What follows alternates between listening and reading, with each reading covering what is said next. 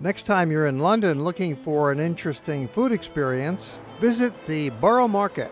It has the largest collection of outdoor food stands in the city. It's kind of an outdoor-indoor experience, actually, with a high ceiling but a roof overhead and open walls so you have plenty of fresh air. They've got over 100 food stalls here, and so you might consider taking a good walk through the market first before you stop at any one booth to buy something to eat, and take a good look around. If you can stand all the temptation and suspense and just keep walking, be patient, have fun, build up an appetite, maybe do a little snacking on some free samples. Yeah, you'll run into lots of that along the way. And then double back and make your choice. There's a huge variety on offer. You've got anything from your fresh greens and fruits and meats and cold cuts and cheeses to delicious lunch, hot prepared pastas, Indian, Egyptian, sandwiches, sausage, paella, fish, all kinds of foods for every taste. The market includes several restaurants where you can sit down and have a meal or a glass of wine, coffee shops and cafés, and there's a couple restaurants upstairs. But the vast majority of customers just get their food from the booths and eat it while standing and holding it, or for takeout. In my case, I'm a sucker for pasta, so after looking all around, I came back to this stall which has fresh pasta, homemade noodles at a very fair price and a good variety, and of course, very quick service. Stand up while you're eating it like everybody here. There's really not much in the way of tables and chairs at the Borough Market, so you just stand on the spot and eat it down. The market is a place for fast, high-quality food, a semi-industrial feeling with the metal and glass canopy, and there's a overhead train rumbling by. It's a commuter train, and the London Bridge tube station is right nearby, so it's convenient to get here by tube.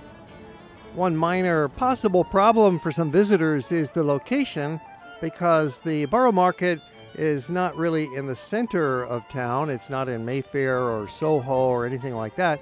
It's 2 miles from Trafalgar Square, and so you can easily get here either by bus, by tube, you can take a taxi, or perhaps the nicest way is simply walk. You can walk along the south bank. There's a wonderful promenade, and we'll be showing you more of that promenade at the end as we leave, walking back to the center. Because the market is a little bit out of the way, it is not that widely known by visitors. Most tourists in London only have 2 or 3 days, maybe 4 days, to look around and see all the highlights, go to the museums, go to the big shops in the major streets and the piazzas. But when you've seen all of that and you want to see something extra special, be sure to just head out to the Borough Market. Very easy to find it. It's a great place for people watching and appreciating all the different kinds of foods, the colors, the shapes, the sounds of the marketplace, and just hanging out and spending some quality time. As you look around at the customers here, you can tell they're mostly local, and so that makes it a greater experience for the visitor to come here and get away from the main tourist highlights of the city and see something a little bit more authentic with this great food as a payoff. There's been some kind of a food market on this location for about 800 years because it's strategically right next to London Bridge, which has been there for over 1,000 years. And then by 1756, the market as we see it today began to take shape. That's the official beginnings of the Borough Market.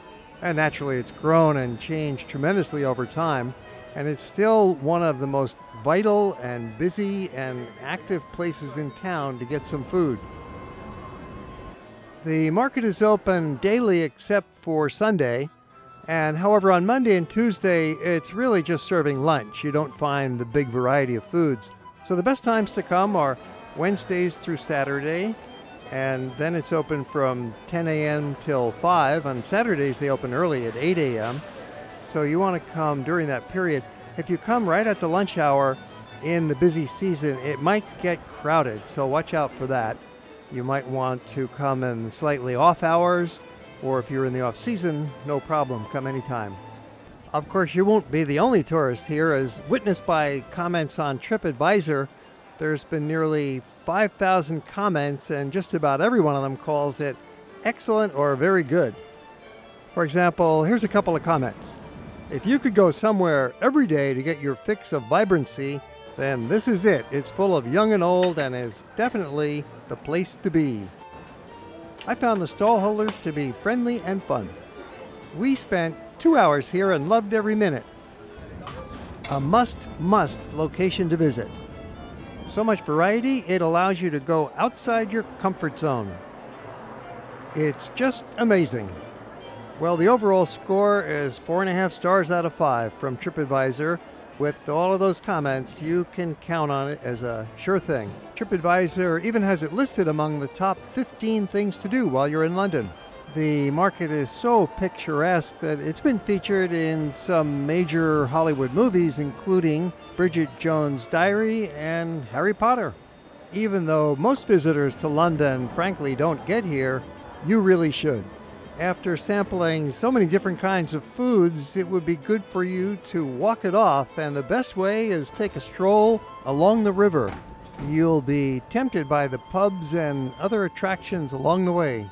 It's a beautiful promenade. It's been developed in recent years. You'll probably see street performers along the way, like this bubble guy. You walk past several bridges, there's lots of people out, and it's a friendly, safe place to stroll. No traffic, no cars to run you down. And plus, you'll find some more pubs and cafes along the way and various kinds of shops. One of the major attractions you'll pass by on the Riverwalk is the Tate Modern. It's the Museum of Contemporary and Modern Art, and it really is a great sight to see. They're in the midst of expanding the museum right now, but it's still in full operation, and it's free, except for special exhibits. But there are hundreds of major paintings and sculptures in the main gallery rooms, and that's all free.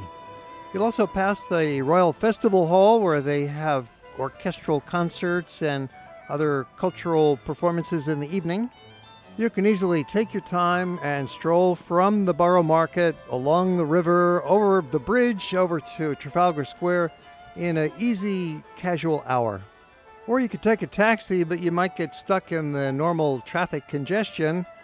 You can choose from several different bridges to bring you back across the river, but one of the nicer ones is the Golden Jubilee.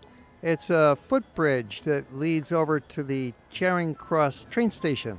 And from there, it's a couple blocks over to Trafalgar Square, back to the center of London. You can find many more movies about London on our YouTube channel and our website.